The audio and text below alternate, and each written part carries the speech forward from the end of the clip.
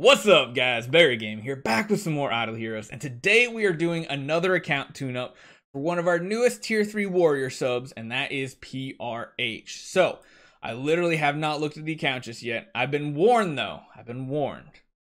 There are potential mistakes of too many projects going on, so we're gonna have to see what's happening. Of course, you see everybody in chat just doing some nice little emote spam for me. Nice. Hold the emotes, guys. Hold the emotes. But let's take a look, see what's going on. We're also going to try to help with, I believe, Forest Sealand. But let's take a look at the heroes. I mean, yes, they are not fully leveled up, but this is much better than Wednesday's account tune-up we did for Jesper, where it was like 2 full lines of 10 stars and 9 stars that were ones you don't want to build. This isn't too bad. This really is not that bad. The heroes that you're building are all very solid. The Horus is debatable if you actually need to. You guys, I cannot take you anywhere, can I? I can't take you anywhere. I'm just going to have to disable it. That's all. That's all I'm going to have to do. See what happens? You get punished. But, yeah, I mean, the heroes you are building are pretty good. The Aspen, a little debatable whether I'd build him. The Penny is going to start losing usefulness very much. Horus, kind of a late project, but it does sound like you are building him to do Sealand. So before we jump into the heroes too much, we should probably look at the Sealand. Yes, we got light done. Fortress is really really close. Yeah, you just don't have the support to go along with it. Honestly, if you were to try to push this, what I would do is get energy artifacts on like 4 Fire Fist, the 3-star hero. Where are you? This man right here with energy artifacts. You might be able to do it with what you have already. In Sealand, what else do we got? Forest should be pretty close to doable here at 1820. That's what I would expect. Yeah, you need to get that horse up higher, but the biggest issue you're gonna have, Shadow Sealand is not gonna be very easily doable right now because you have all your copies into 1 ticks. What you need is either an E5 Ithaca or an E5 Horus. Guy Jumper, I was just talking about you. More gifted subs. Thank you so much, man. Make sure you guys say thank you if you got that sub. But what you need for Shadow Sealand is like an E5 Horus and then 5 baby ticks. Not an upgraded one.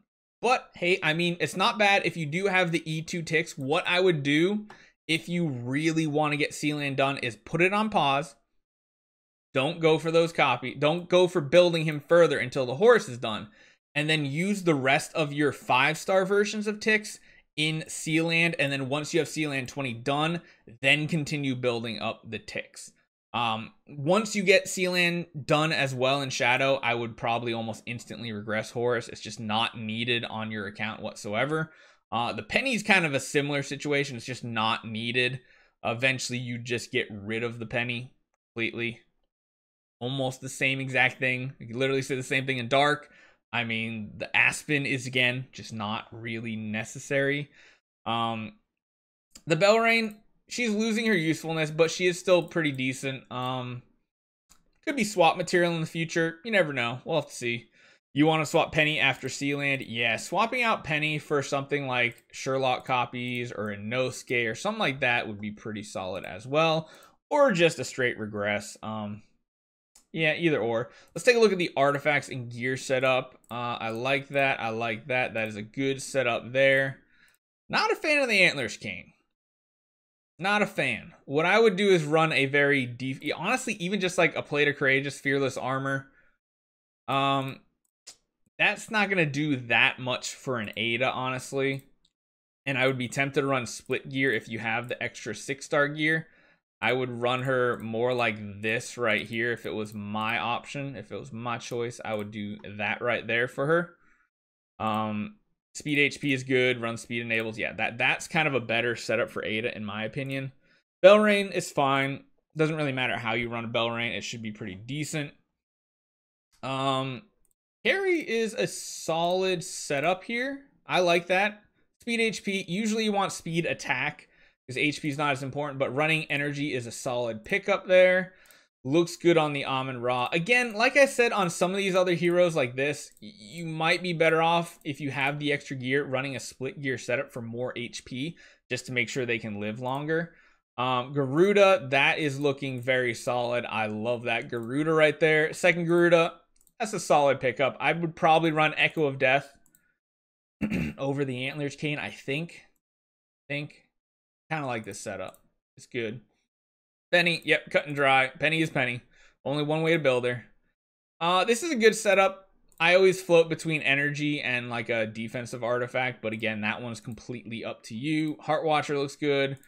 Aspen, Sherlock, Tix, that's a good. I kind of like energy on Tix, especially if he's lower enables. It's pretty good.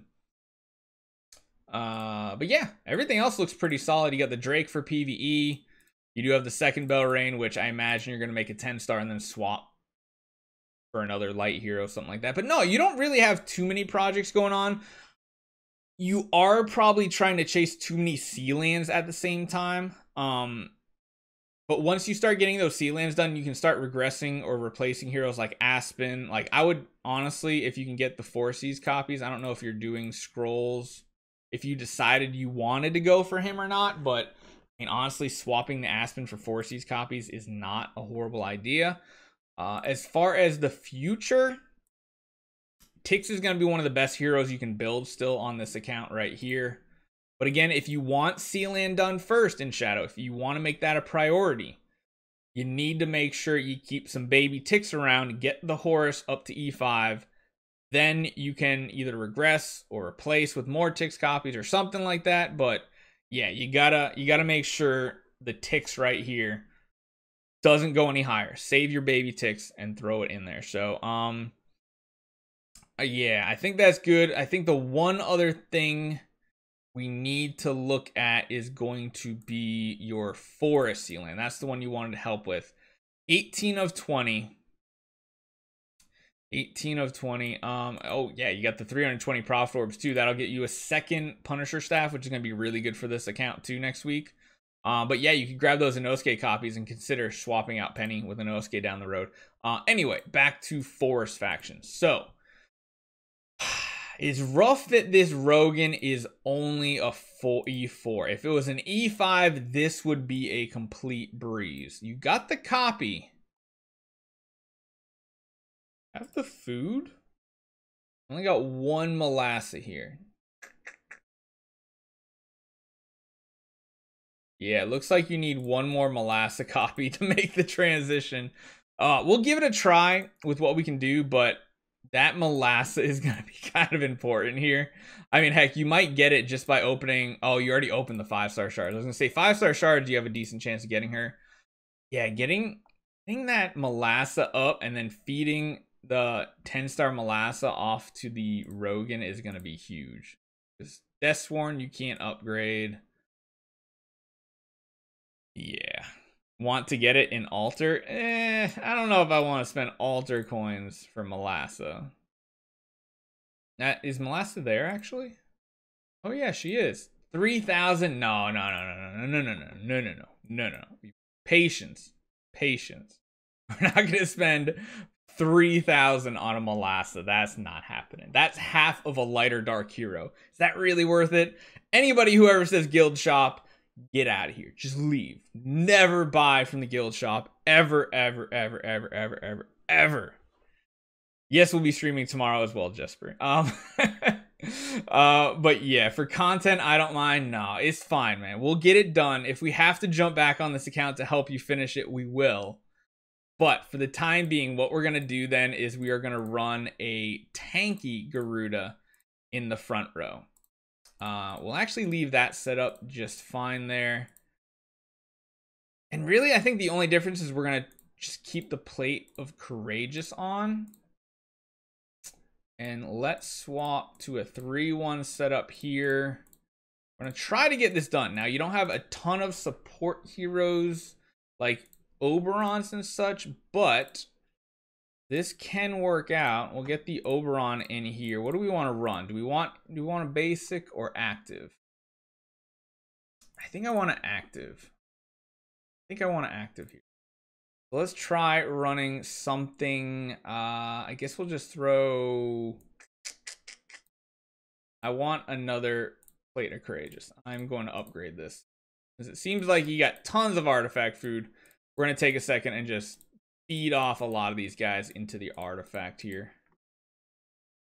And then let's just start feeding this off. No point trashing too many of those, since technically those can be used at better rates, I think, in Ormus Workshop.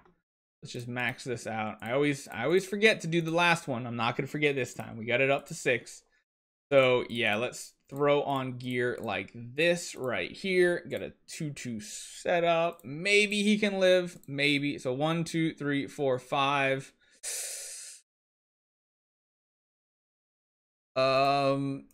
Honestly, we're gonna throw on an energy artifact on this Rogan and just let him die. I don't care what he has on him. We're gonna give him energy, give out a bloodthirst, more damage. It has a chance. So let's jump into it. Let's actually check your monsters. We have options, so we can try different things, but I do think Phoenix is still going to be the best chance for this to win. You're going at the end, then you, then we are going to put the Rogan, you, just like that, with the Phoenix pet, and this might have a chance. So actually, we're going to do that. Put the tankier Garuda in the front row to basically absorb hits, because if you put both your E5s in the back row, what's going to happen is the warriors hit the front line or back line, like the whole line. So if you lose your frontline heroes, your whole back line is just going to get hit over and over and over, and it's really not optimal. That is a very squishy Garuda right there. We only got 1 kill. And how did neither of these Garudas actually get bloodthirst? That is ridiculous. We need that. We absolutely need it.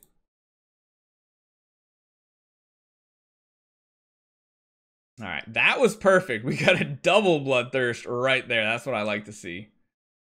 Man, he's getting bullied hard. Oh, wait, wasn't I going to run energy on the Rosa? It works out.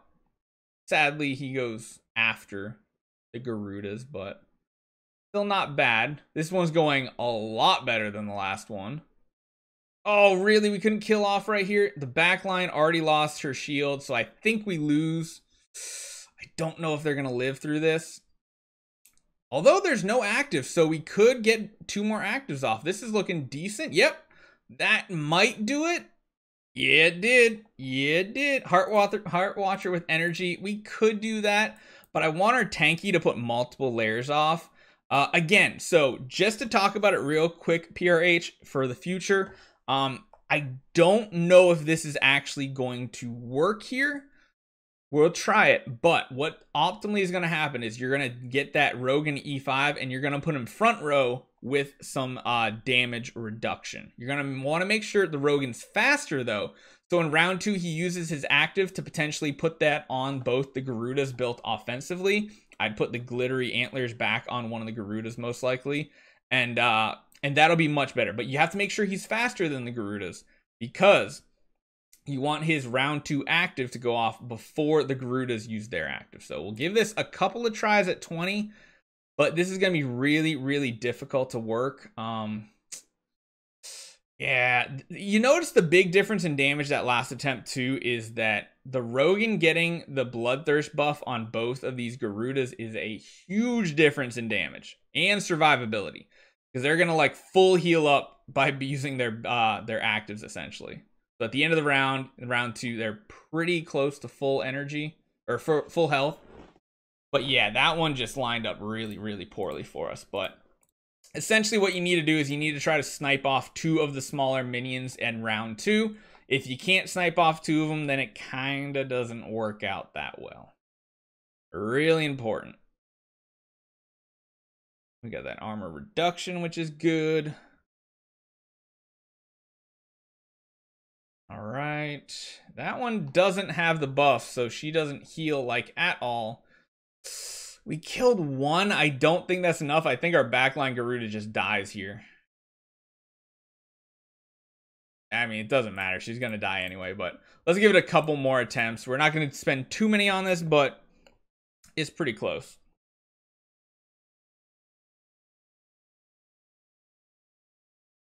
The other thing that can actually help out, is really difficult though, being only at an E3, is your Heart Watcher can sometimes, if you work with speed on her, like give her a speed artifact, she can get 2 layers of her buff out before the Garudas use their active, and that can actually be a huge difference.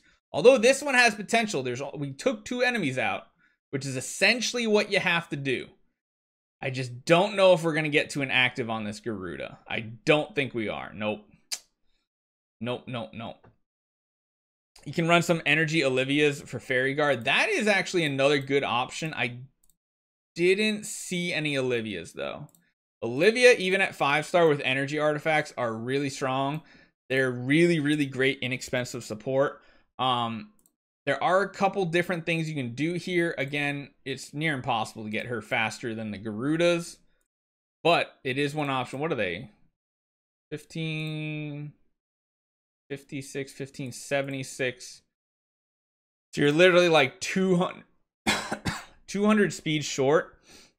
Something that people do end up running is throwing on like an AMB or a Rui Scepter, and then you also run like a speed stone so that Heart Watcher goes first, because when you look at her active, the one thing that the active does do is it actually stacks just a little bit more damage up. But what it does is it reduces the target's attack by 25%, whereas the normal basic just tags them with a normal Heart Watcher mark. So it's a difference of 10% on this. So it's 10% damage bonus, plus, of course, the attack reduction. The problem is, a lot of times I've seen Heart Watcher not actually live long enough. One thing we can try right here, though, is we can actually swap these 2 around. So we're gonna try running energy on, or no, we're gonna try, wait, I thought I had energy. Oh, we don't have enough energy artifacts. That's the problem. Anybody else have energy? Ooh, wait, run speed. Give me an energy artifact, anybody. Okay, we're gonna grab this for the Heart Watcher. So this is the other way you can technically run the Heart Watcher, is like this. I would split the gear though, like this. Oh man, we're gonna have to go way down. That's fine. We're in it for the HP. You do that.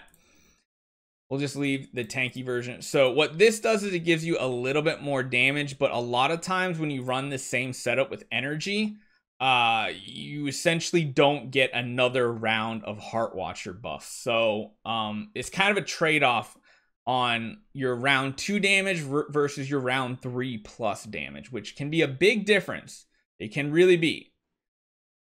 See here, she got blood. Wow, everybody important got Bloodthirst, but I think the Garudas, yeah, they just split their damage very badly, and they didn't hit the Heart Watcher buff. So it's like it can work better with Heart Watcher having energy, but a lot of the times you don't end up hitting the right target anyway, and then you end up with situations like this. At the end of the day, doesn't really matter which one. I would say probably energy is a little bit better. But again, so much of this is RNG anyway that it's such a cluster. This is definitely doable with what we have, I think. It's just going to take a lot of attempts and a lot of chances. You have to kill like 2 targets. You got to not hit the boss, in my opinion, in the round 2. You have to kill like 2 to 3 of the lower, the smaller minions. If you hit the boss with the actives, it pretty much says you're not going to win. That's what I've seen. One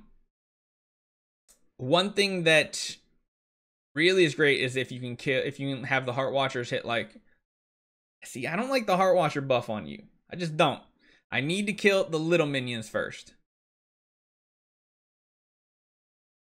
Should I go after Inosuke and swap for Penny? I mean, Inosuke would be so easy for you to get Sealand 20 done, so it wouldn't be bad, especially since this event is so good. So, and yeah, when you don't get the Rogan buffs on the Garudas, it just means you lose. you need Bloodthirst to kind of land on both of those Garudas. That's why even just 5-star Rogans with energy, really good. Even at level 1, nothing invested into them, because it can give that Bloodthirst out, which is really important, especially for this front row tank Garuda too, just to heal back up as well. Yeah, see, we just keep hitting the boss over and over. We're splitting the damage. Both Garudas need to hit the same targets. That's when you win. Make the tanky Garuda with HP enables. Every time I've done that, we never have enough damage to get it done. Like every time I go HP enables over attack. Every time that I've cleared Sealand 20, I've used a tank Garuda in the front with attack enables with a tanky artifact. And that's usually what works for me. So, but yeah, the Bloodthirst worked. I mean, that's close to good, but still, you got to kill at least one, probably both of these off. Hitting the boss just did nothing for us. But yeah, I think after this, though, just get the Rogan up to E5. Put the Rogan in the front. 2 offensive Garudas. You'll have a very, very, very easy time of this. And then, of course, after that, you're going to want to go into Inosuke. Because Inosuke is going to survive into the mid-later game a lot better. Into the end game better. Because he actually has uses, whereas Penny really doesn't. I would say Inosuke is the better for sure, but I think that is going to be it. If you have any other questions, though, let me know. Again, the big thing is make sure if you want Shadow Sealand done, make sure you build the horse first, then build the ticks up. Make sure you save as many ticks 5-star copies as you can, because honestly, if you do Deathsworn, Horus, the big ticks, you're going to need 3 baby ticks, so you still need 2 more to save up. Hopefully you can find them, and then you should have no problem. So let me know what you think. Hopefully this helped you out. I'll see you guys next time.